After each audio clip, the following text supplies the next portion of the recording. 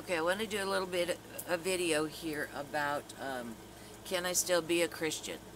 That was a difficult video for me to make. It is difficult for me to interact with the vibrations of the monotheistic religions. They are extremely powerful, and because of my history, there's a lot of triggers involved in those, but that's okay. I need to deal with them.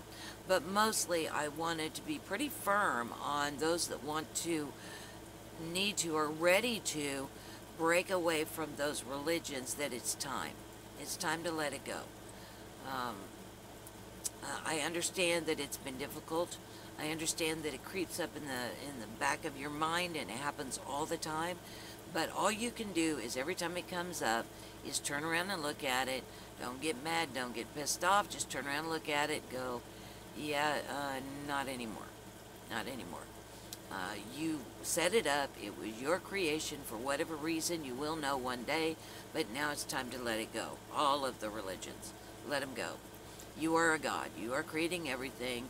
The rest of it is a part of the story for them to get things done. And that's fine. But it needs to be over now. And especially the monotheistic religions. Those gods are not nice people.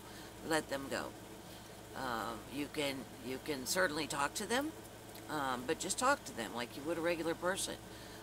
If you're going to do that, talk to the rest of them. There's all kinds of gods up there. Mankind has been making gods for a very long time. But I wanted to do this video specifically on Desk Jockey 49, who did a long comment. And if you haven't read my comments, go back under that video and read her comment. And when you read it, I want you to feel it. Because I hope she's okay with this. I'm sure she is. But she was in the Mormon cult. Sorry. Is that like inflammatory or slander or something? Never mind, I take that back. The Mormon religion for 40 years. And she was a wife and mother in the Mormon religion for 40 years, and she got out. And she was raised Baptist on top of that. So she was raised Baptist, Mormon 40 years. I mean, this is intense, and she's gotten out. And there's been this back of the mind thing, well, as we've talked over the last couple of years, in the back of her mind, there's this, well, what if she's wrong for what I say? And I totally understand that. I totally understand that. When we first met, she didn't know me. You know, they're very nice to invite me to their home, and I've been to their home several times, and I've had a lovely time. It's been very intense, but yeah, very, very nice. Lovely, lovely people.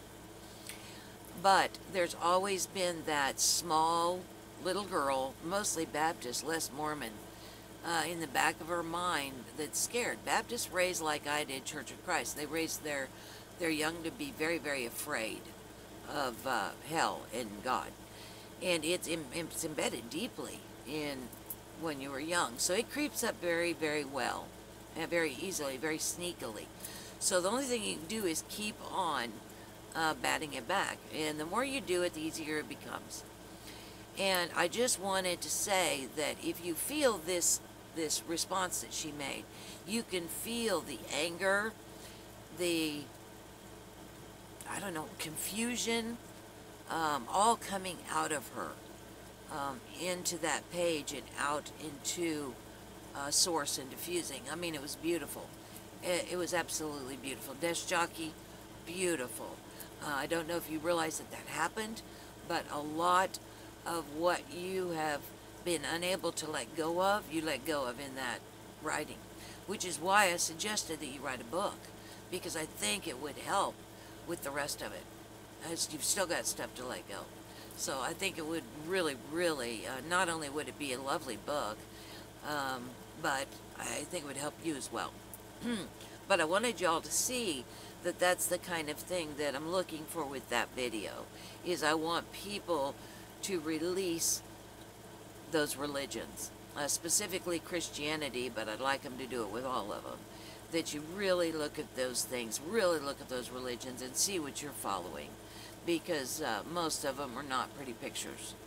Which is interesting, because at the same time, people will absolutely get so angry and scared of people who are Satanists or demonic, and they do that because they're afraid of the sacrifices and the killing. But I'm going, but that's what you're following with these other gods. So I just want you to know that you don't need any of it anymore. You don't need any of it anymore, so let it go. Just let it go. Interesting game, powerful game, but leave them to it now. Just let it go. If you look at it objectively from the outside, it is pretty amazing what was built. Pretty incredible. But like I've said over and over again, those are the kind of things that you have to build in order to create a game where gods can be kept in amnesia so they can have the experience being in a skin suit. Okay? Well, hopefully you guys understand that one. Alright? Okay, that's it. Yeah. Big hugs. I love you so much, and I'll see you later. Bye, guys.